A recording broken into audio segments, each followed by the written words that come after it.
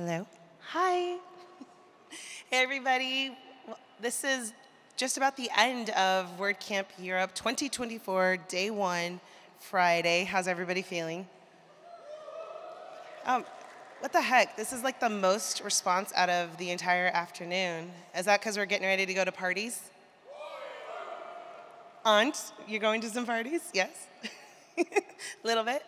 Well, I hope to see you guys all there, but for now, we still got a great session lined up for you all. But before that, we're going to have some announcements, and let me get to my announcements. So, who's visited the sponsor hall? Okay, I'm assuming no one is just interacting with me, because you should have visited the sponsor hall. It's just down the hall. Make sure you do visit them. We wouldn't be here without sponsors. WordCamps heavily rely on sponsorships, so go take swag. They don't want to take any of it home. On that note as well, go get your WordCamp Europe swag right here at the information desk in the middle. And then as well, if you need any help, look for any volunteers or organizers. Volunteers have gray shirts. Organizers have black shirts. Okay? But let's go ahead and get started. We're going to bring up our final speaker for this track, and that is Ryan Ritzfeld. Okay, Rieltveld, okay. And Ryan is a web accessibility specialist from the Netherlands. As a freelance accessibility consultant, she works for NL Design System, the WordPress agency Level, and the form plugin Gravity Forms. She also teaches at the online learning platform, the Alley Collective. She loves to share her knowledge on WordCamps, meetups, workshops, and accessibility conferences worldwide. When not writing, reviewing, or teaching, you could find Ryan working in her garden. Come on up.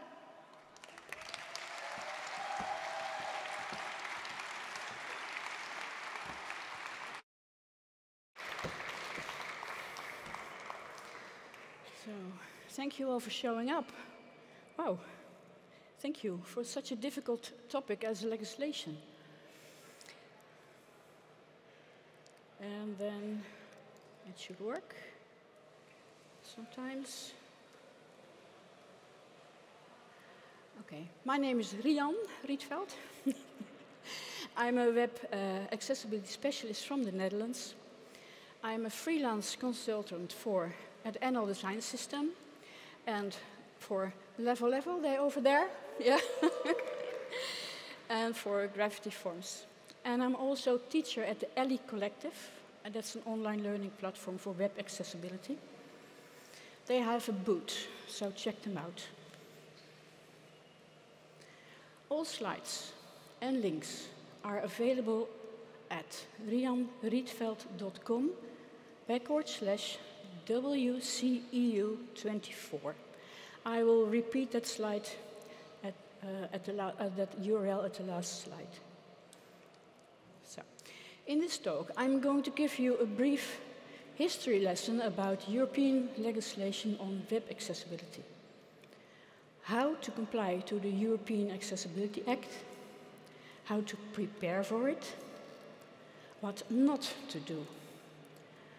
I will talk about a use case, about a company that really tackled that well, and I'll give you some final thoughts. So I don't know why my clicker doesn't work. Okay. One disclaimer. I am not a lawyer. I am an accessibility expert. I can tell you, in my point of view, what will the best practice for you to comply to the European Accessibility Act. But if you really want to know in your use case what's the best approach, contact your legal team or hire a lawyer that is specialized in accessibility legislation. So please don't sue me. Okay. A brief history lesson. We start in 2016.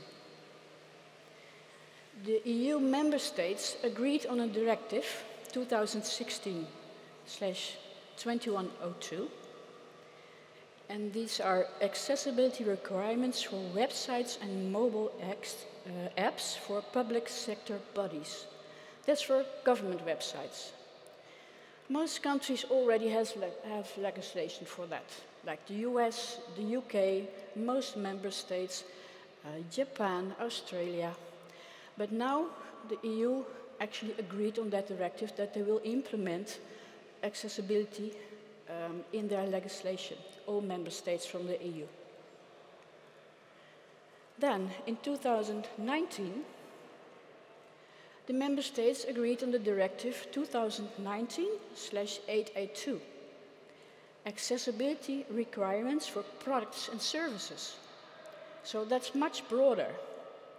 And this directive is known as the European Accessibility Act, and that's what we are talking about. What are products? So quite a bit.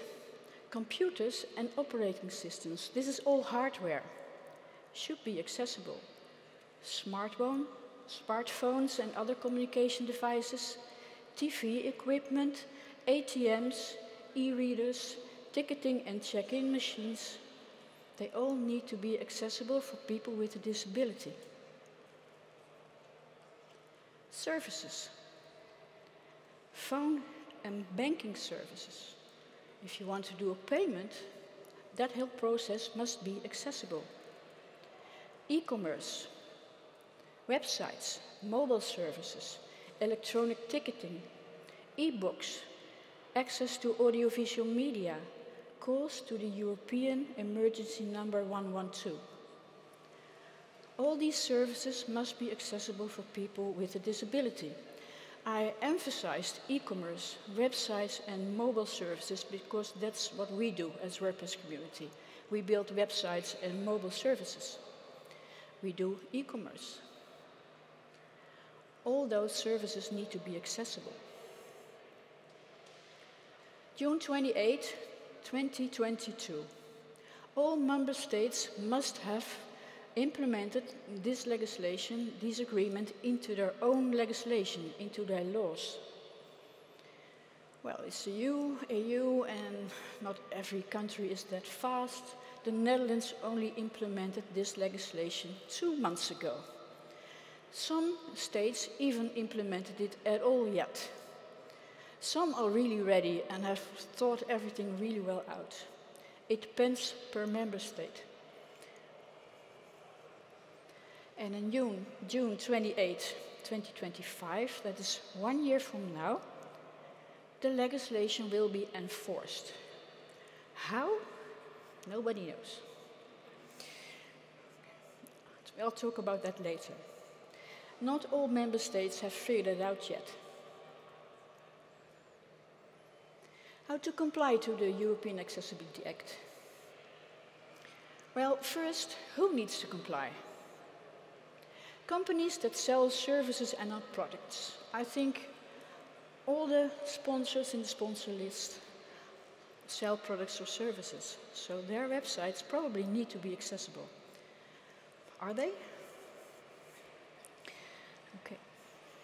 There are exceptions. If you are a really small company and you don't have much revenue, you don't need to comply, but maybe that will be too heavy burden for you. Companies with less than 10 employees and a global turnover of less than 2 million euros don't need to comply. And also, if you don't sell services or products, you also don't need to comply. You can, you probably need to, but it's very good for your revenue, but that's another talk.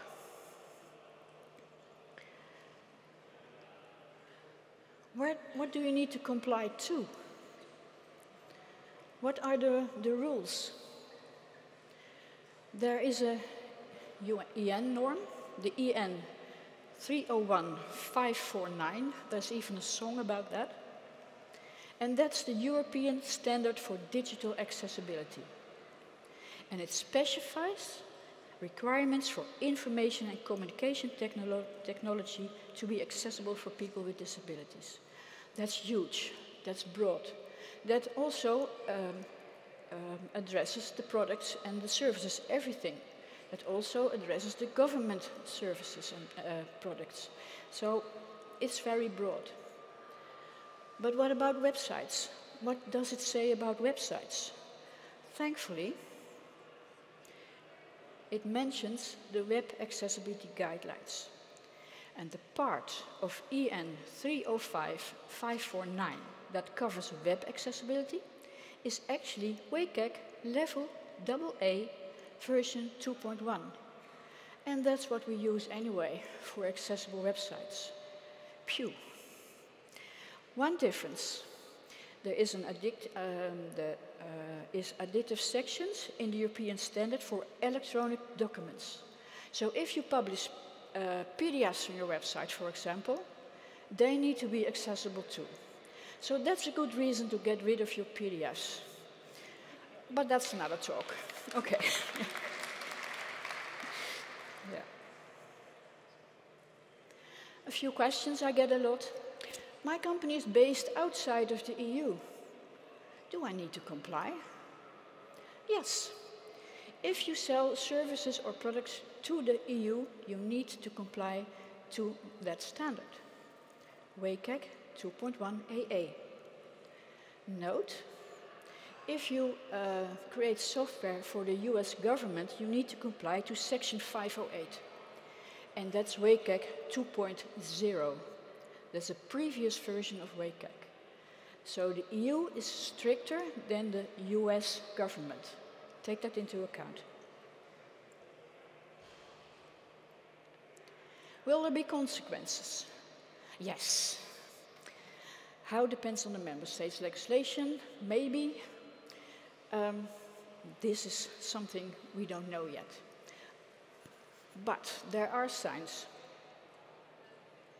In Spain, the Spanish airline, Berlin, if I pronounce that well, got fined 90,000 euros because their website isn't accessible.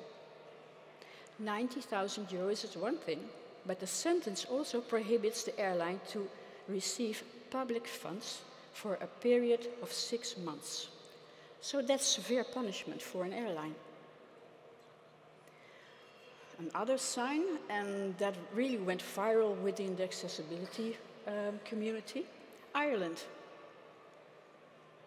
Penalties for breaching requirements may include a fine up to 5,000 euros and/or imprisonment for up to 6 months for a case of summary conviction, and a fine up to 60,000 euros and/or imprisonment up to 18 months in case of an indictive conviction.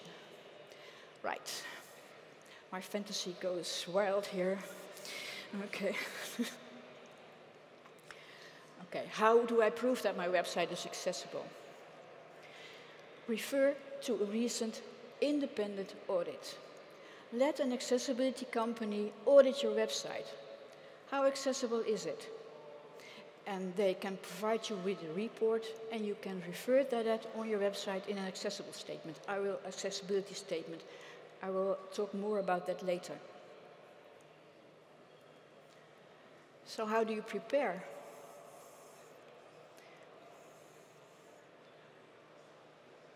Aim for WCAG 2.2 AA.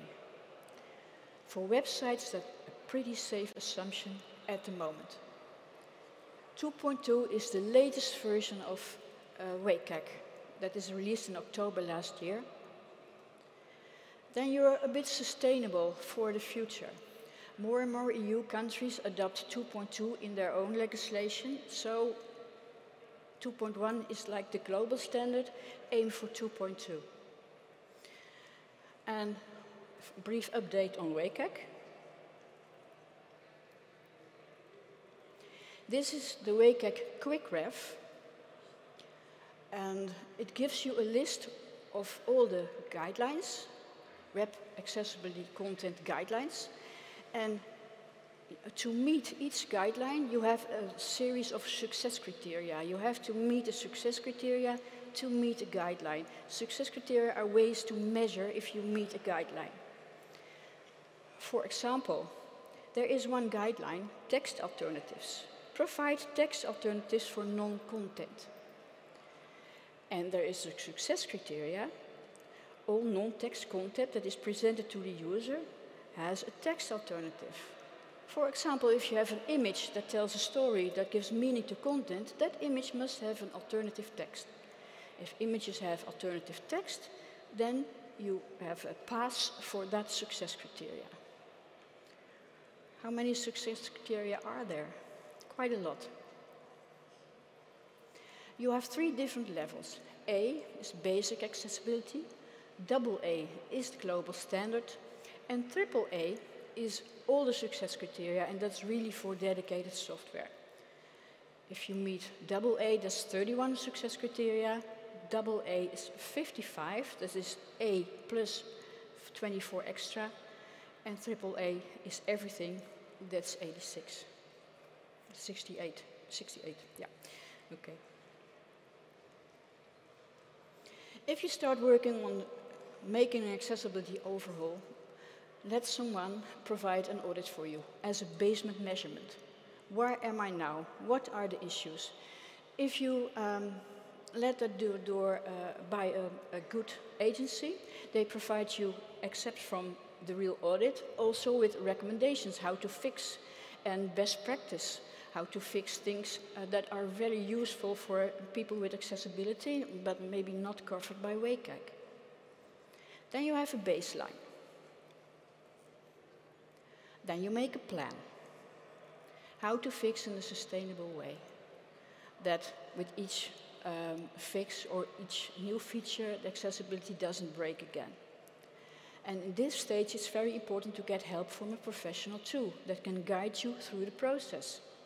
What's the most important? What's the most severe? What can we do later? Make a plan together with a professional. Train your team. Please do. Don't create something, throw it over the fence to an accessibility expert and say, okay, this is what we did, fix it. That doesn't work. You have to include accessibility from the start. So all people that are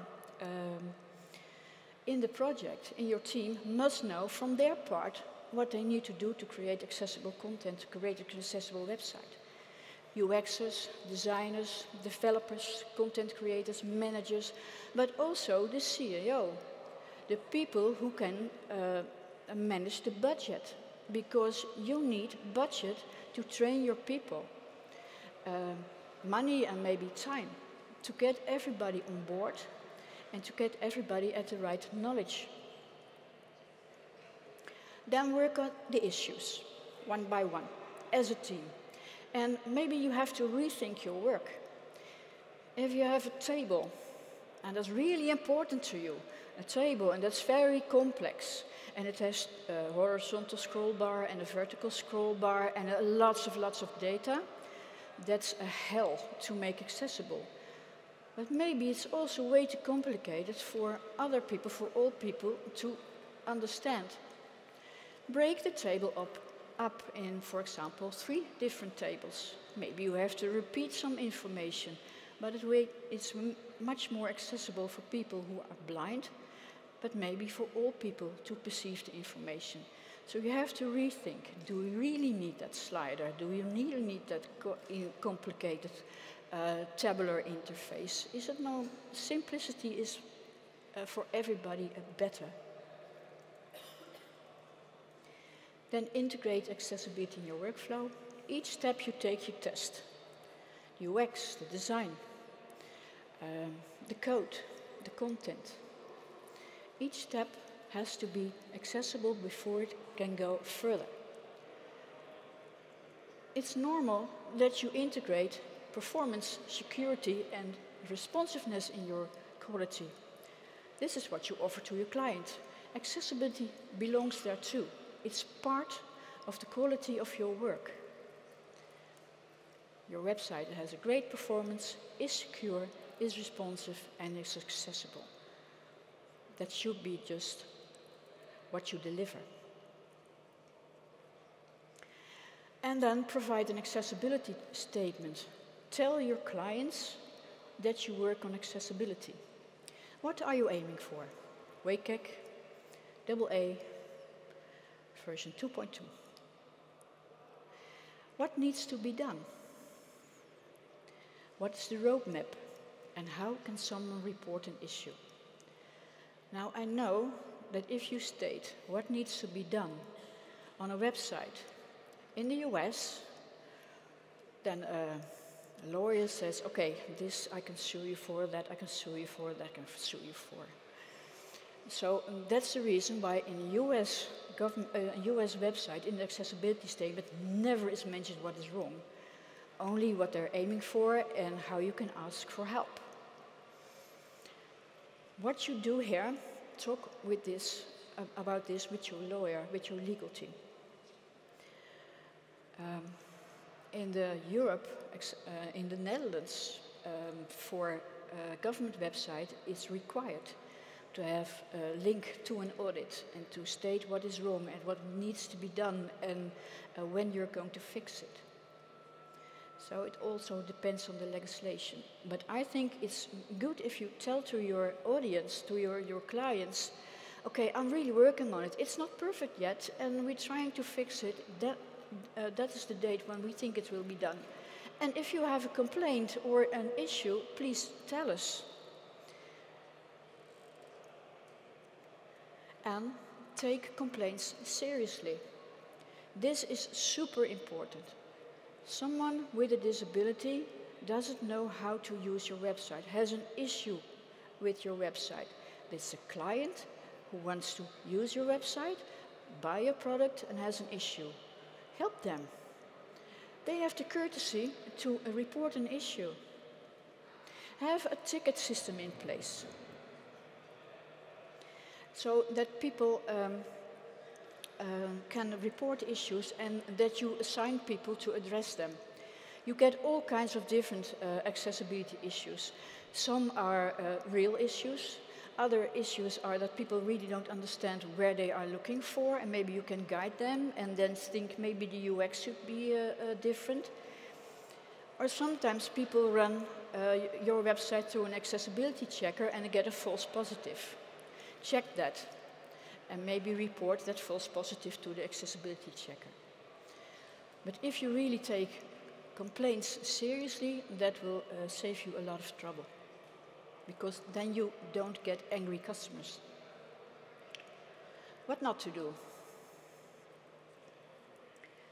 There is no quick fix. There are products that claim to use artificial intelligence to meet WCAG for you just by adding a widget on their site, on your site. They are generally called accessibility overlays. You cannot turn an inaccessible website into an accessible one by just adding a few lines of JavaScript. If you want to know more about this, go to overlayfactsheet.com. There is a list of all the overlay companies, an explanation of what overlays are, reviews of many people who are disabled, how they experience overlays, and a petition that is signed by more than 800 accessibility experts worldwide. If you want to know more, check out this website. Also, see an in-depth coverage of Adrian Rosselli's 2022 WordPress Accessibility Day talk, Overlays Underwhelm. Adrian Rosselli is a world-renowned accessibility expert. He does thoroughly research on overlays and on assistive technology. He publishes his research and he tweeted about it and then got sued by an overlay company for publishing his research and for his opinion about it. That was a really hard time for it. But I want to thank him for all his effort and for publishing his research. And Adrian, you are a hero. Yeah.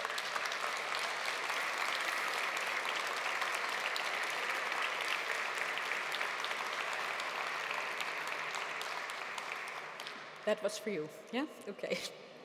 Now for the good news. A use case, Gravity Forms.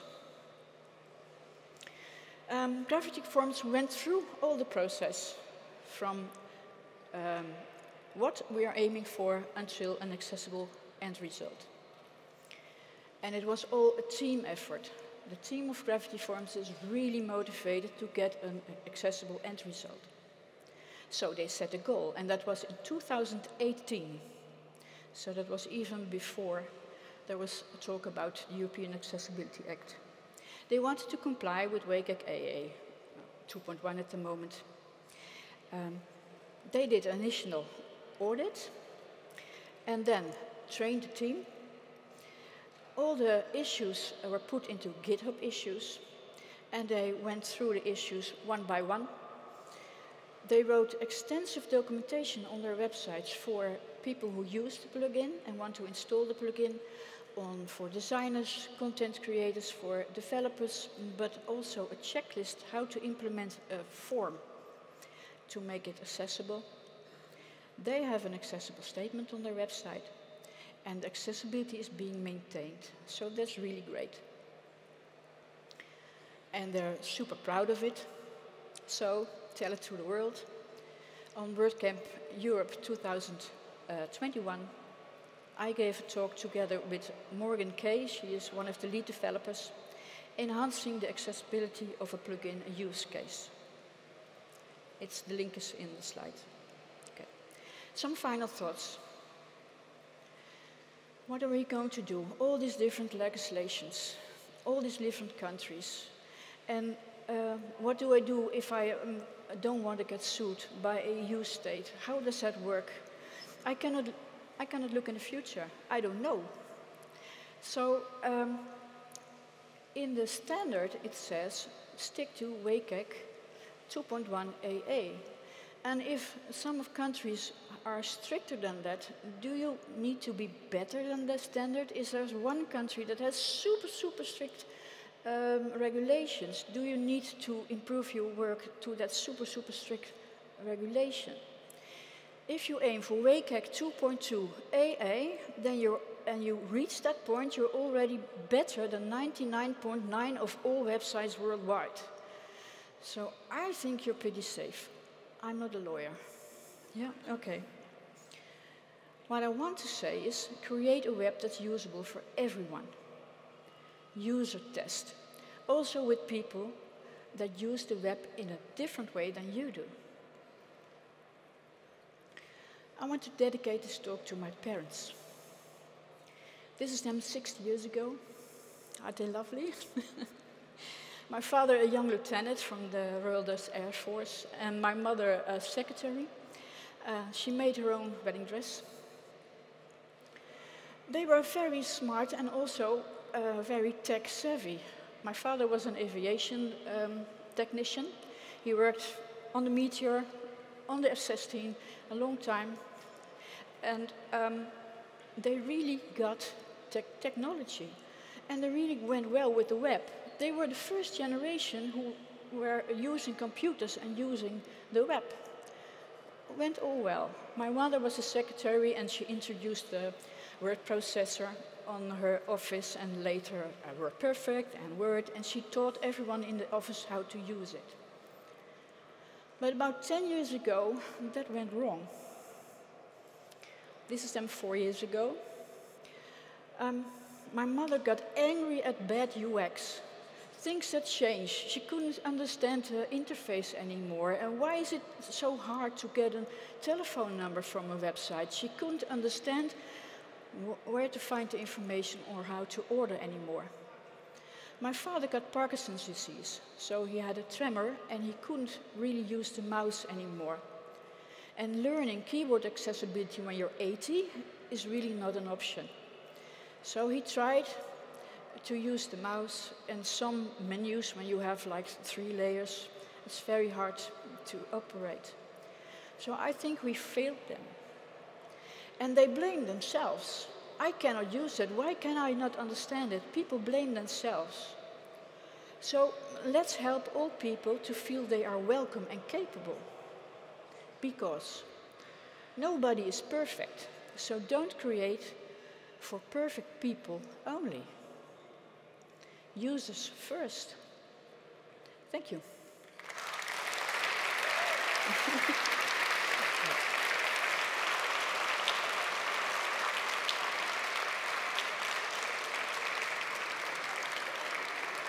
Thank you. Thank you. Okay, so we left time for lots of questions. Oh, and we already got one lined up, so yep, take it away. Hi, Rian. Hi. Thanks for your talk. I was wondering, do you have more information about regulations in different countries? Like you were mentioning WCAG, and you said some states are a bit more strict. Yeah, I know Germany has some extra regulations. Yeah.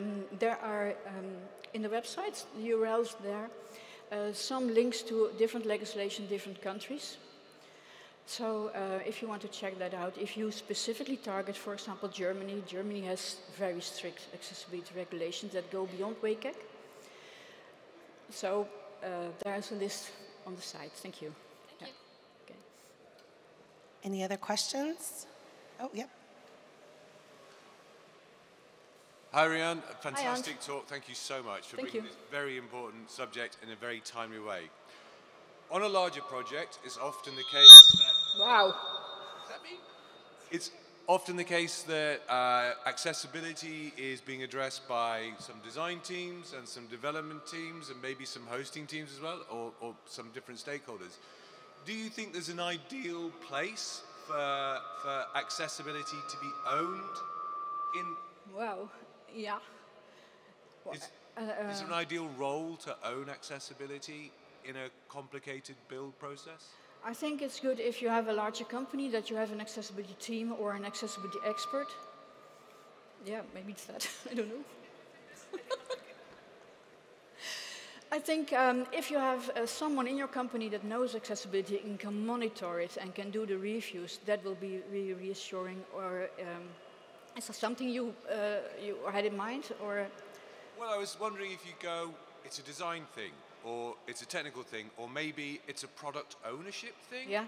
That was the thing that sort of sprang to mind. Product ownership is a good place for it to live. where it is to live. I think it should live in each part. Each part you develop, that should be checked by the people who are knowledgeable about that kind of part. And that's why training is so important. But an overview, someone who is having an overview, I don't know which role that should be, because I'm not that really into how a company is organized. But I think having an accessibility expert or hiring an accessibility expert who monitoring the whole process is okay, but each team is responsible for their own work. So if a designer delivers something to the development and the color contrast is okay, that shouldn't be happening. And also if the developer sees that, he should correct the designer. So everybody is responsible for their own part of work. And then an accessibility consultant can have an overview and look also at the end result, and you can discuss like edge cases with them. Yeah, I don't know how that should be in the hierarchical structure of a company. That's okay. Thank you very much. Okay, thank you. Hi, thank you so much. I have a question about backend accessibility because I have a client who uses a screen reader. Do you know of any way, like any resource directory lists, where you can find out if a plugin is accessible in the backend too? Or any tips for that? Well, it's like in the admin. Yeah. Yeah, I know Gravity Forms does work on that. That's the form plugin, but there's not like a plugin, let's fix the admin for accessibility, and you install that plugin and the admin is accessible. That doesn't exist. No, yeah, yeah sorry. It depends, it's the responsible of the accessibility team, no, it's not the responsible, it's responsible of the people who develop the admin, and it's responsible of the plugin owner of development team to make their work accessible. Yeah, so there's no quick fix, sorry. Thank you. Yeah. Hello, thank you very much for your talk. So I actually represent an agency that works a lot on implementing accessibility for our clients. And one of the biggest issues that we encounter from audits that we receive from third-party companies is ambiguity on a lot of criteria. So different auditors, even within the same company, sometimes interpret criteria differently. Yeah. Sometimes they say you pass the criteria, sometimes you don't pass the criteria. Yeah.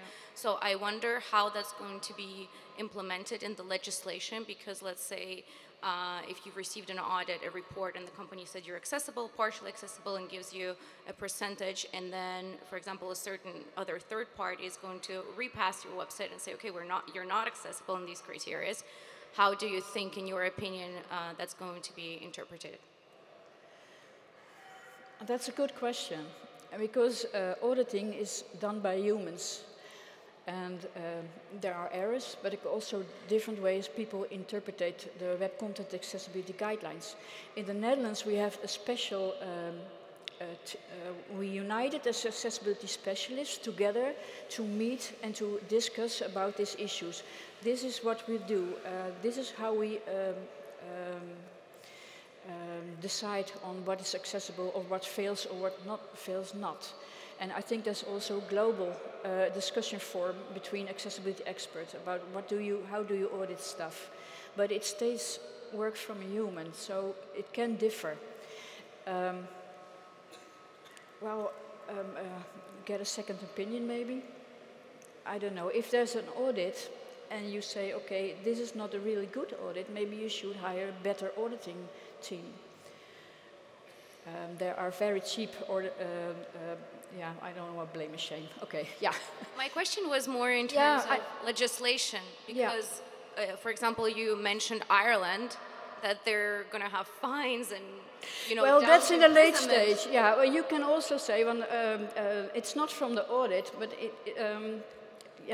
I don't know really an answer to that. You cannot get fined only because of an audit. You get fined if you don't take action, if you don't fix things. And if you have maybe issues in the audit, you can research that and maybe fix it or don't fix it. I don't think it has to do with legislation, it just has to do with, okay, this is the audit and how do I respond to it? Do I fix it or not? I don't have a real good answer for that. I am not a lawyer. So, yeah, okay. Yeah. Thank you. My name is Toby. My question touches a little bit with the question we had a little bit earlier. Are you aware of any frameworks being developed that would help a content creator to do some pre-publishing checks, perhaps so that the company, when they know what kind of things they are dealing with, they could make a list that you need to check off this before you publish? There's a WordPress plugin for that. Yeah, you can, I don't know the name, but what's the WordPress plugin by Amber Hurst? Yes. Oh, Amber. Go talk to Amber. They have a plugin, and then that checks your website for you, and that's a WordPress plugin for accessibility issues. Okay. Well, the best thing is always go for a good theme.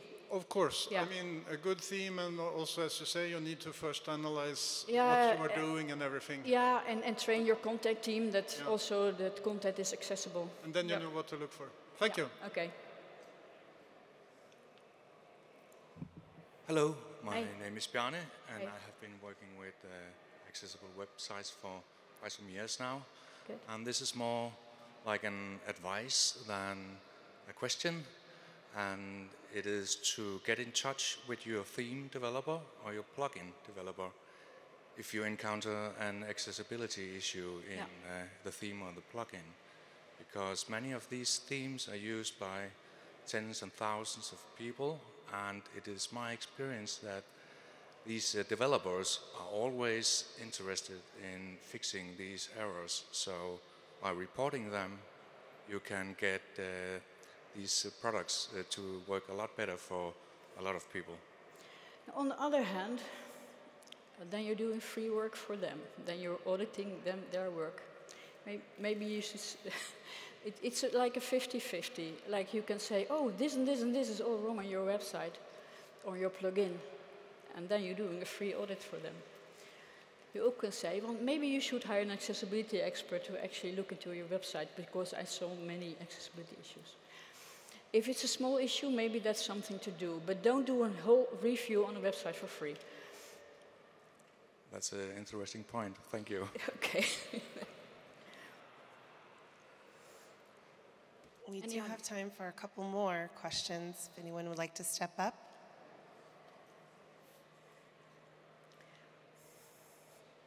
Hi, I'm Henry from the Internet Society. Hi. I work as a developer. When you audit a website on its accessibility, I usually use a tool called WebAIM Wave. And once I have fixed all the issues at the theme level or in the content, I usually validate once more with a screen reader. Yeah. Can you confirm that this strategy is valid, that this seems to be the way to go? Well, automated testing like Wave or X DevTools don't get all the accessibilities out. So it gives a good indication. But other tools of other issues they cannot detect, like keyboard accessibility, or like if there are good alt text on images. If they only can detect that there is an alt text, but they cannot detect if the alt text really describes the image. So going through it with a screen reader is actually a good thing, because then you get the experience if text makes sense and if the order is logical. So it's a combination of using automated testing, keyboard testing, going through it with a screen reader, and with your eyes just go through the website and see if the order makes sense, if the proximity is okay, if everything that belongs together is put together. So it's a combination. But Wave and X web tools are great tools for getting a lot of issues out. Hello? Oh. So my next point would be, in fact, this is a huge job to get a website valid. And here I want to mention that it's not easy to convince management of a company that we need a special position. That's why I'm super happy with this new law, because now it's the law. You have to. Thank you. Okay. I'm also very curious if this will be the same as the GDPR, when suddenly 1 month before everybody needed to have like a security on the website, like privacy, then everybody just put a cookie banner on it and a cookie wall on it. You cannot enter before you consent to the cookies. And that kind of died out. So maybe what I'm afraid of, that people just put an overlay on the website and think, I'm okay. And that isn't the case. So that's why I mentioned overlays. Any more questions? Yeah. Yeah. What do you think about two versions of the website? So I like to make fancy websites, but for the accessibility, I want to make the same page in other version. So Okay, so you have the website for blind people, for deaf people, for people who are accessible website and fancy website. Accessible site and fancy version. You can make very fancy websites accessible. I should advise against two different websites. That's two different websites you need to maintain. And accessibility is such a broad a spectrum, from people who are colorblind, who cannot see color very well, up to people who cannot read very well, of people who are dyslexic, of people who really need keyboard accessibility. It's so different, like this accessible website and then your fancy website. I think that's double work and also an insult to the people who, this is the website for blind people. And then you have to go to the website for blind people. I think that's an insult. Take the extra step. Okay. But I meant that in every browser has this reader option. So if you click on the reader, you will only see the text. Yeah. So I use that a lot. Yeah. So I meant that it's not a replacement, because the website needs to be built in a structured way. The reader view doesn't always work on every page. Maybe only on like a blog post or a large article page. And it doesn't give all the information, so it's not really a good replacement, but it's an extra aid. Because I use it a lot. If there's a lot of advertisement, a lot of distraction, Reader View gives an absolute brilliant way to read through the text. But it doesn't work on every page. So it's an ad. It can help you, but it's not a replacement. Okay, thank you. Okay, last question. Go ahead. Hey, Thorsten. Hi, Rian. Thank you for the talk. I was wondering, I'm from Germany, and you said there are so strict rules in Germany. Yeah. But from my perspective, if a company or, in my case, a government's website need to follow these rules now, because for government websites, this is true even before this European Act. So if you have rules, you need to have sanctions. And if you don't have someone who's complaining about it, then nothing happens. So, okay, now we have the rules, but we need to sue companies which are not following. And I'm not sure about if this works. So, any ideas? I cannot look in the future, so yeah, I cannot too. Maybe that, can you join in? Hi.